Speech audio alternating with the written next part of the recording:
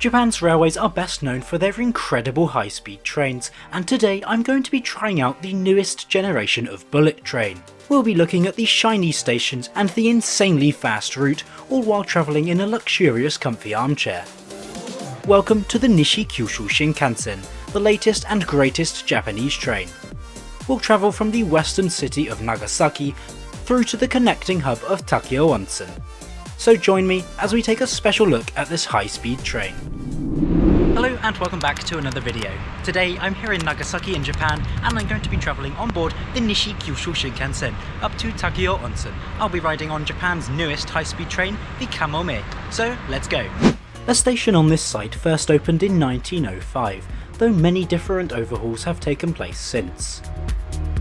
The latest was a complete rebuild in 2020 to prepare the station for the arrival of the high-speed Shinkansen. This service was launched recently, in late September 2022, though the station is still served by numerous local trains. Let's head inside this new building ahead of today's exciting journey. Nagasaki Station consists of a spacious and clean underpass, from which you can access the station's two departure areas.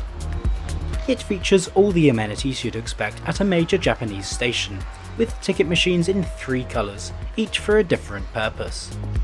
There's also a staffed ticket office should you have any troubles. You can also find the usual shops and catering outlets here, such as a Family Mart convenience store just by the entrance. Though if you fancy a meal or some shopping, there's a small shopping centre located just next door.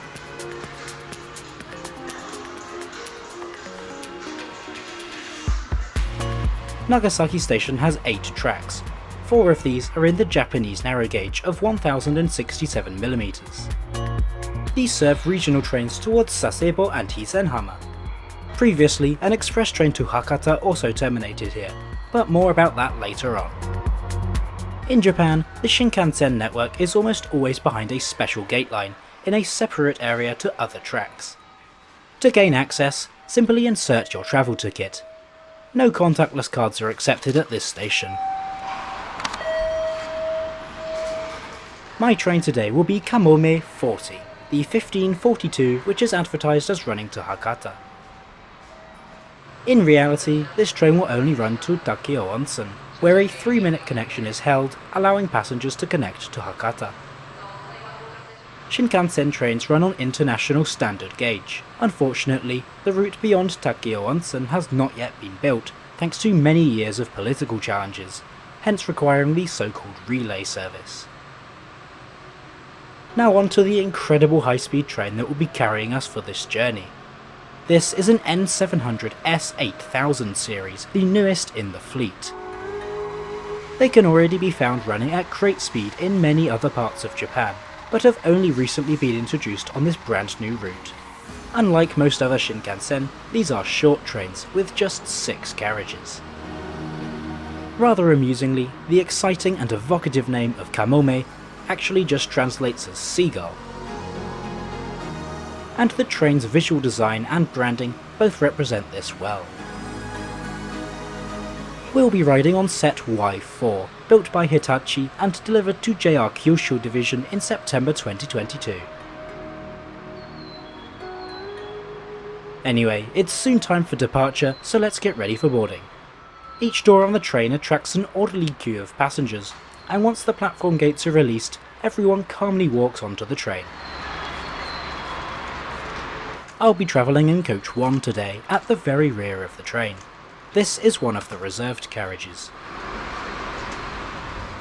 Coach 1, 2 and 3 at the Nagasaki end are all reserved seating, while coach 4, 5 and 6 at the other end are unreserved, with a very different interior that we'll look at later on. Seating is in a 2+2 layout, and thanks to the rotating design, all seats face forward. My reservation is seat 4D, a window seat. By the way, a reserved seat does come at an additional charge over the regular ticket, but more details on the price of this journey near the end. Today's route will take us north from Nagasaki, heading along the Kyushu Shinkansen line along the coast and through mountains before arriving into Takeo-Onsen. The trip is scheduled to take 31 minutes to cover the 66 kilometres or about 41 miles of track. We end up departing 1 minute behind schedule at 15:43. Our short and speedy journey across the Japanese island of Kyushu begins smoothly and silently. The suspension on these trains is so good you can barely tell you're moving. Unfortunately, as is the case with many new high-speed lines, over half of the route today is in a tunnel. But don't worry, the rest of the video is more than just the darkness of a cave, as there's plenty to see on board. And let's start with the seating. I really like the traditional Japanese design of these seats, with real wood and intricate fabric patterns. For comfort, they're really good. The 8-piece cushion offers fantastic padding, with good ergonomics too. There's also a very soft head cushion, with a smart leather cloth on top. Next to the seat, you can find a button for recline. This offers a much more comfortable angle to relax. Legroom on this train is more than adequate, thanks to the rotating seats requiring a lot of room. Just look at how much space there is to stretch out.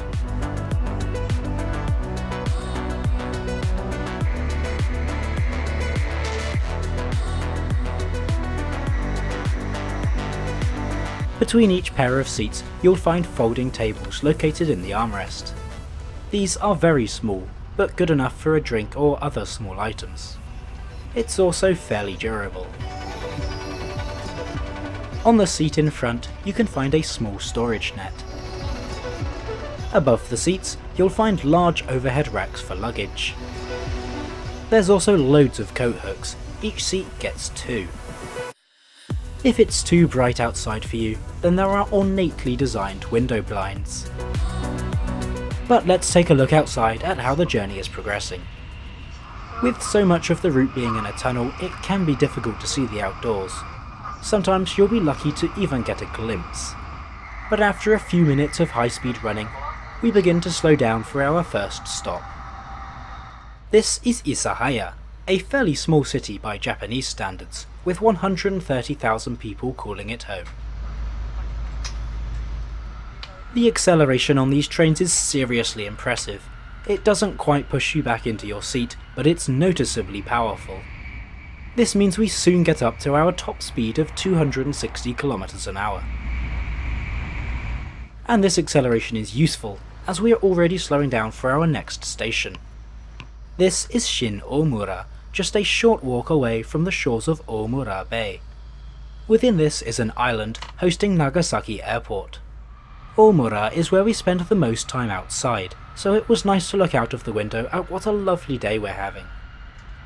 It's also the site of a JR Shinkansen depot, where the fleet of 4 high-speed trains are maintained.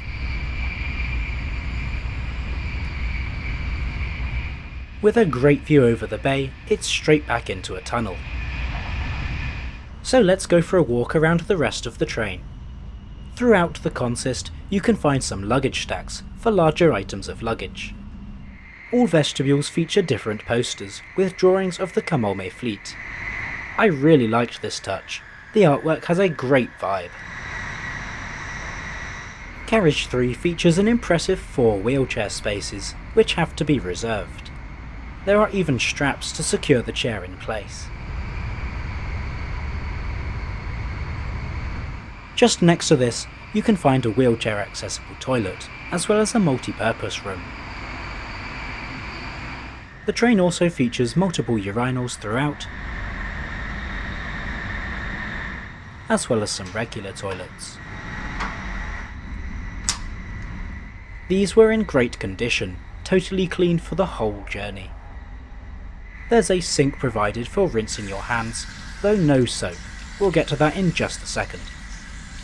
Toilet paper is available, as well as a Japanese full electronic bidet system. As there's no soap in the toilet room, you instead come to a separate sink to wash your hands. Here, the soap was well stocked, and the water was working fine. I mentioned earlier that the non-reserved seats have a lower price, so let's go and take a look. The non-reserved carriages are in a 2+3 seating layout, making them a lot less spacious.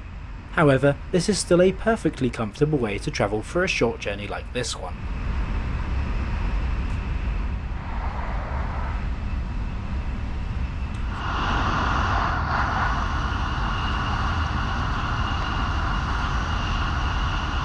Our next station is Ureshino-Onsen. As indicated by the word onsen in the name, this city is known for its hot spring resorts, much like our end destination today. Oh, and before I forget, this train does have Wi-Fi, but I didn't use it due to the short journey length. You can also find a pair of Japanese-style plug sockets between each of the seats. Now on to how much this trip costs. I was using a JR pass, so I just made a free seat reservation with this. A regular ticket without reservation costs 3,070 yen, with a 530 yen extra charge for the reserved carriage. This comes to a total of 3,600 Japanese yen, which certainly isn't cheap for such a short journey, even if it is very high quality. As we approach the narrow gauge line from Haiki and Sasebo, it's a sign we're soon arriving at the interchange station.